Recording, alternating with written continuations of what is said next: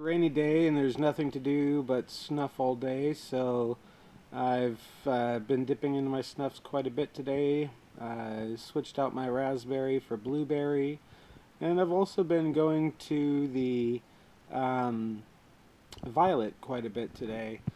Violet's not my most particular favorite flavor, but I will say it's um, from Toque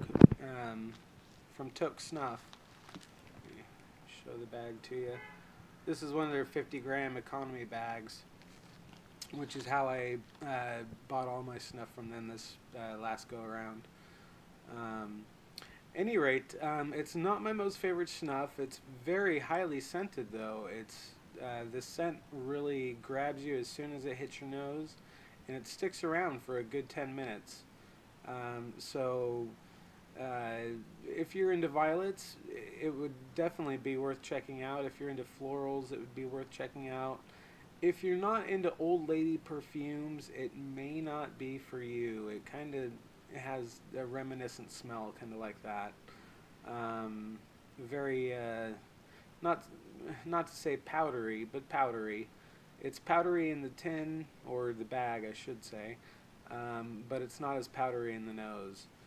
Definitely a good, long-lasting scent. Um, Snuff is kind of an ethereal thing where it's here and it's gone. It hits your nose, it does its burn, it does its tingle, you get a little bit of scent, and then it fades away pretty quick. But this one, the scent really lasts. So if you want a good snuffing experience, this could be a good snuff for you to, really um, have the experience stand out and last a little bit longer.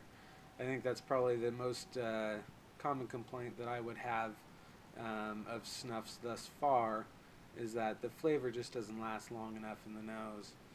But this one is definitely different in that respect. It's a good, strong, potent, long-lasting smell. I mean, it's not just faint; it's present. Um, at any rate, before I get too long and rambling, I'll just cut it off. But enjoy your day, enjoy your snuffing, and give Toque Violet a try if you think it sounds good to you. All right, have a good day.